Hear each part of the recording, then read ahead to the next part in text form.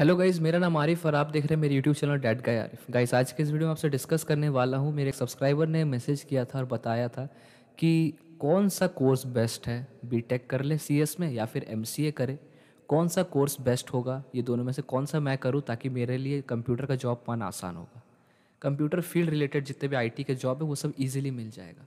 तो गाइस, और मेरे वो दोस्त जिन्होंने ये मैसेज किया था, मैं आपको ये बता देना चाहता हूँ कि आपको कहीं ना कहीं थोड़ा सा डाउट है इस चीज़ पे।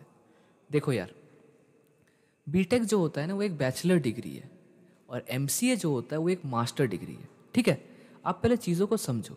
बैचलर डिग्री क्या होता है? आप अपना क्लास 12 की पढ़ाई किया या फिर आपने कुछ और पढ़ाई किया और उसके बाद आप एक ग्रेजुएशन करने आते हो, जिसको ग्रेजुएशन हम कहते हैं नॉर्मल लैंग्वेज में। +3 अगर हम करते हैं तो उसे ग्रेजुएशन कहते हैं। बीटेक भी सेम चीज़ है, बीटेक कुछ अलग नहीं है, वो एक बैचलर डिग्री है। एक ग्रेजुएशन आप कर रहे हो, ग्रेजुएट बन रहे हो। लेकिन ऑन द अदर हैंड अगर आप एमसीए की बात करते हो, एमसीए एक मास्टर डिग्री है। अब मास्टर डिग्री क्या होता है? आपने पहले ग्रेजुएशन कंप्लीट की है, पहले आपने +3 पढ़ा है।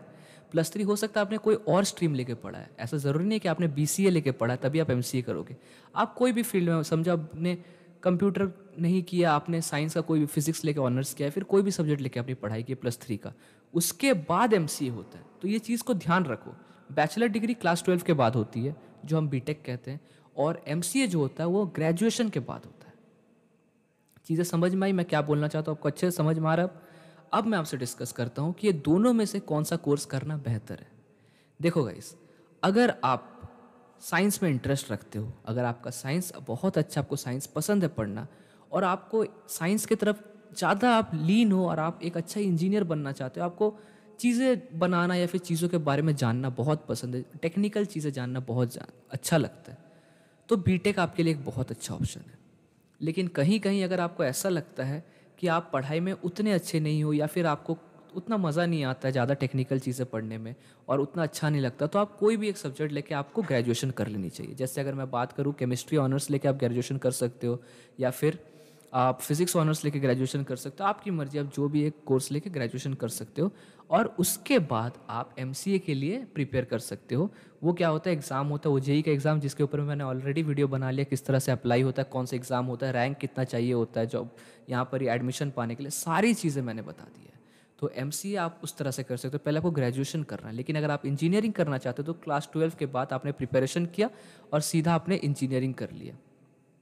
चीज़ें समझ में आई मैं क्या बोलना चाहता हूँ?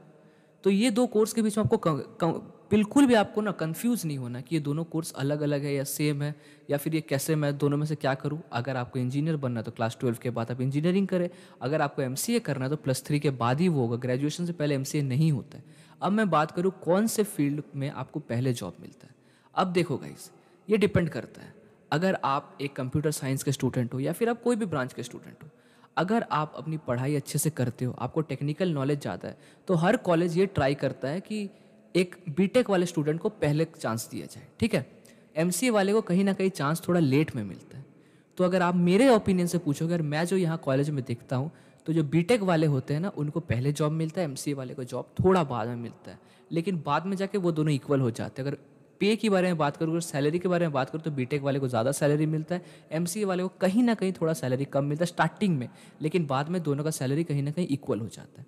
तो ये कोई भी इसमें दिक्कत नहीं है, आप कोई भी कोर्स लेके पढ़ सकते हो। लेकिन मेरा, अगर आप मुझे अपना एक ब्रदर समझ के अगर मानना चाहोगे, तो मैं आपको यही बोलूँगा कि आपको बीटेक ही करनी चाहिए। अगर आपको थोड़ा सा पढ़ाई आपको कमज़ोर है तो आप एमसीए ग्रेजुएशन करके एमसीए कर लो। लेकिन अगर मेरा ओपिनियन आप मानो तो आप बीटेक करो। बीटेक करने के बाद आप कोई भी फील्ड में करो और उसके बाद आप कंप्यूटर साइंस की पढ़ाई करो और कंप्यूटर साइंस में जॉब पा लो। आप किस तरह से आप कोई भी ब्रांच में होते हुए कंप्यूटर साइंस की पढ़ाई करके जॉब पा सकते हो, उसके ऊपर मैं आने वाले समय में वीडियो बनाऊंगा। तो वो वीडियो भी ज़रूर देखना और चैनल के साथ जुड़े रहना, ताकि आप वो वीडियो मिस ना करो। तो मिलते हैं गाइस एक फ्रेश और अमेजिंग वीडियो के साथ। उम्मीद करता हूँ आपकी सारी चीज़ें, आपकी सारी डाउट क्लियर हुई होगी। अगर क्लियर हुई तो चैनल को सब्सक्राइब करें और दोस्तों तक शेयर करें। तो और एक वीडियो में मिलेंगे, तब तक के लिए अस्सलाम वालेकुम, नमस्कार, जय हिंद एंड वंदे मातरम।